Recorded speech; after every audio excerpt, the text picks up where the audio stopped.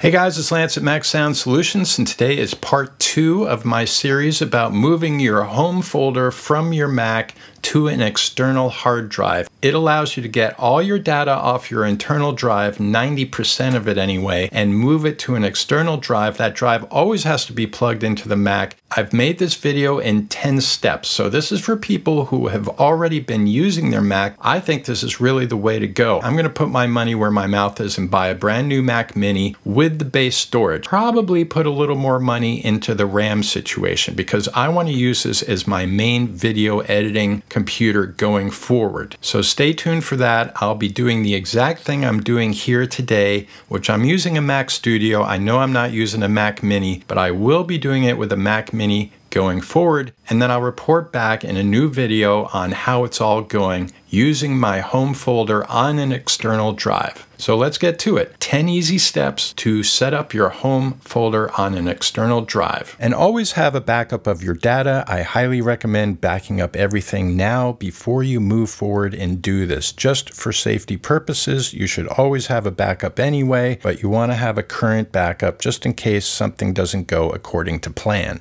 Step 1 is to turn off your iCloud apps one by one and then log out of your Apple account. The reason we're doing this, number one, is if you don't log out of your Apple account and you try and copy your home folder to your external drive, you will get an error and it won't let you copy the home folder. We want to remove all the iCloud data that is taking up our internal hard drive space. So you go to System Preferences, scroll to the top there, Apple Account, click on iCloud, and click See All. And then you want to turn off everything. And it'll say, hey, you're going to be removing your photos from your internal storage. And yes, we want to delete all our iCloud data from the Mac to clean up the internal storage before we go move our home folder to a new location. And all of our iCloud data will remain in the cloud. And this will just free up space on the internal hard drive. And once everything is turned off, we want to log out of our Apple account. Because if you're still logged into your Apple account and we go to transfer our home folder with our hidden user library, we'll talk about that in a little bit, you might wind up getting an error saying your user library is busy and can't be transferred or something to that effect. So we want to be logged out of our Apple account. And congratulations, you've just cleaned up a huge amount of space on your internal drive.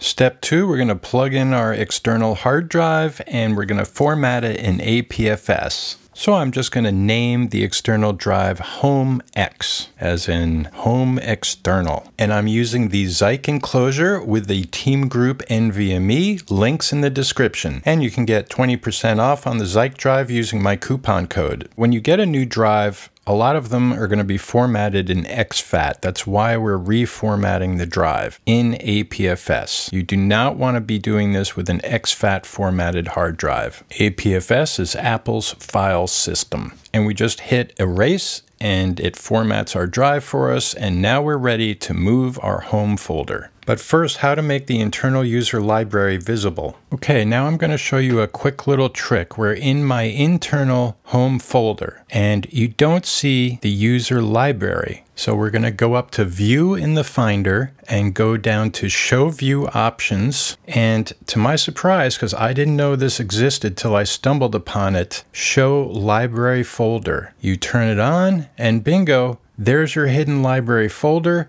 And it stays visible from then on, even after reboots and even after copying the folder to the new location. And that little checkbox is only available when you have your active home folder open. Otherwise, it's not there. But all that being said, if the library isn't visible in the home folder, it doesn't really matter. It's going to get copied anyway. But we will go back to our user library once this process is done so we can delete more data off our internal drive. And any other invisible files will get copied as well when you copy the entire home folder. Step 3, copy our home folder. So now we're just going to drag over our home folder onto our external drive and it will ask for your administrative password. You put that in, you hit OK, and once this is done copying, we're going to then copy our applications folder onto the external drive as well.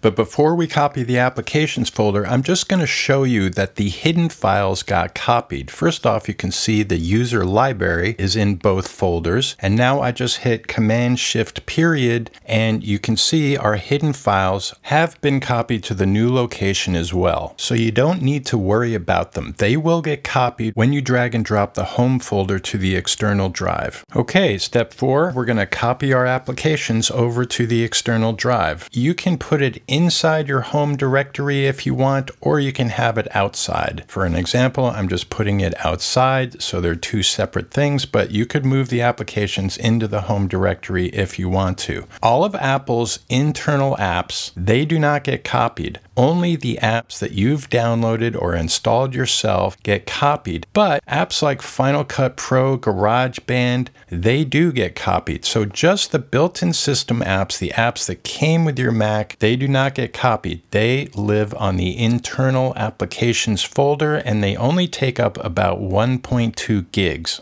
So we freed up 125 gigs just from moving our applications to the external drive, okay? And this is just applications. It's mainly 2 games downloaded from the Apple App Store that's eating up all the space. But you're getting the idea. We are saving a huge amount of space by moving our applications to the external home folder. And if you're on Sequoia 15.1, Apple has now added an option in the App Store settings where you can select an external drive to copy any apps that are larger than 1 gig. But what's weird is they don't let you choose a folder on that external drive, just the drive itself, which means you're going to have to move it into your applications folder once it's downloaded. Step 5, we're going to activate our external home folder, and that is going to be your home folder from this point onward. But just remember, your external drive has to always be connected to your Mac. So now we're going to tell the Mac to use our external home folder. And to do that, we click on Users and Groups, and then hold down the Control key and let up on Advanced Options. So we go put in our username and password, and then we go to Home Directory, and we select Choose, and then we go find our external hard drive that has the home folder that we copied over on it and our applications. There it is. And make sure to select the name, not the hard drive or the applications folder. You want to select the username that has all the folders in it. Double check your home directory path and make sure it's correct, because if it's not, you're going to have problems. So it should be volumes, the hard drive name, and then your username. And we click OK, and we get the message saying we need to restart our computer for this to take effect. And sometimes this little error window pops up saying System Preferences has canceled the restart. Just hit Try Again, and then reboot the computer. And once you're booted into your new home folder, you may have to go through a few prompts again with Apple. I just can't remember because I've done this so many times now. Okay, on the right, we have our new home folder location on our external home drive. And on the left, we have our old original home folder. And as you can see, the icons on the right have the little insignias on them showing the movies, the music. And on the left, they're plain folders. And this is how Apple shows you which home user folder is active.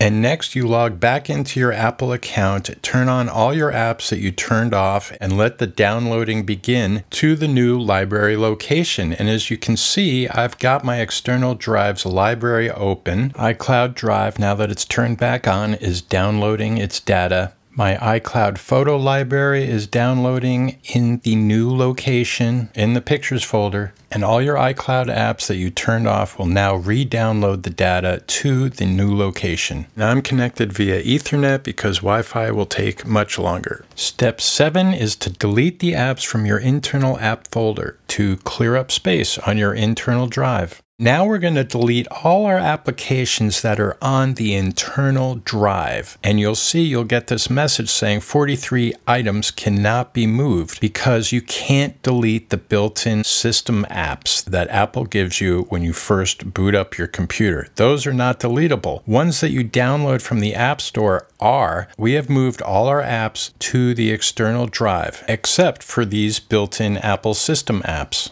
which are not movable and they're not deletable. But they only take up 1.5 gigs of space. So it makes it really easy to delete all the apps that we don't want on the internal drive anymore because we now have them on our external drive. Okay, folks, we're almost at the end. We just got to do a little house cleaning on our internal drive now. And now you can go to your internal drive and documents folder and delete whatever you have in there because you've already copied all of it to the external drive.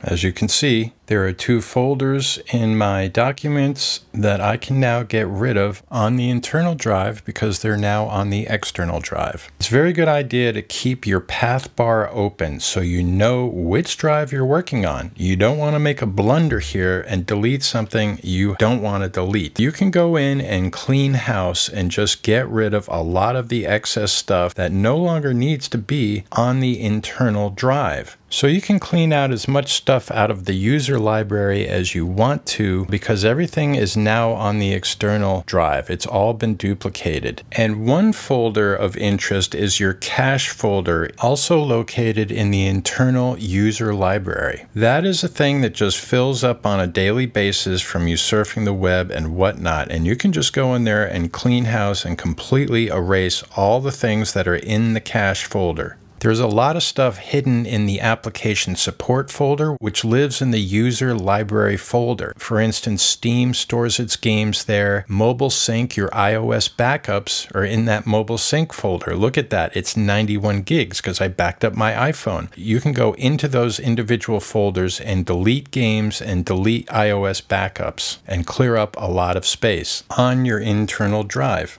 And that's the whole reason we're doing this exercise, is to clear up our internal storage and not have to pay the Apple tax to spend a bunch of money on the internal drive when we can spend $200, for instance, on a very fast external 2 terabyte drive as opposed to $800. And now we're looking at the system library, not to be confused with the user library. The system library will also have data that's stored in it, like Logic, for instance, stores samples in there, GarageBand does, so that all users can access the files. And you can just leave them there, but if you want to, you can also move them to your user account and then point the application, like Logic, to use that folder of samples. And then you can delete it off your internal system library. Because it's a shared library for all users that use the computer, you could be deleting data that they would want to access as well. So unless it's a really bulky sample library or something to that extent, I would just leave it alone. So just to show you how much we've cleaned up, we have 158 gigs on our external home folder, and internally that home folder has under 4 gigs. So I'd say we're in pretty good shape. And now from here on out, we'll be using our external home folder. Step 9, how to get your external apps to appear in Launchpad using symlinks. So we're going to click on Launchpad in the dock, and we're going to see that Blackmagic Disk Speed Test is no longer available because Launchpad only sees the apps that are in the internal applications folder. And once you've moved a lot of your apps, there's going to be a lot of these little white icons with a big question mark. So you just hold down the Option key and remove it from Launchpad, because Launchpad only works with your internal applications folder. It will not find the apps on the external applications folder, but there is a workaround to get your apps on your external drive to show up in Launchpad. So we're going to launch Terminal, which is located in your internal applications utilities folder. And we're going to type in ln space -s space, and then we're going to go find the application that we want to create a symlink with. I'm going to my external user applications folder and I'm dragging over Blackmagic Speed Disk. And as you can see, it created the path there. No need to type all that information. You can just drag and drop it into the terminal. And now we're going to go to our internal applications folder, and I'm just going to drag it into the window as well. and then click on the terminal window because it was actually in the background just then. You want it in the foreground, and then just hit the Enter key. And now our Symlink has been created. We're going to open up the internal applications folder, and there it is. So now let's open up Launchpad, and there it is. Blackmagic Speed Test has now been added to the list of apps in Launchpad. So the app resides in the external applications folder, but it is now launchable from Launchpad. So you don't have to do this, but it's pretty cool that you can do it. And there's a lot of good use cases for creating symbolic links, like to your sample library and things of that nature. And while you can make an alias of an app and move it to the applications folder, it's not going to show up in Launchpad. And like I showed in the previous video, it's a great idea to just add an additional user, make it an administrator, give it a different name than the one we're using, and it's just there for backup. If for some reason our external drive goes down, we'll be able to get into the computer and troubleshoot any problems that we might have had with the drive itself, or if we left the drive at work or something, because you can take your user with you and connect it to another computer. Of course, it's got to be an Apple Silicon computer. It's not going to work going from Apple Silicon to Intel. And we hit create user, and there we are. We have a backup user.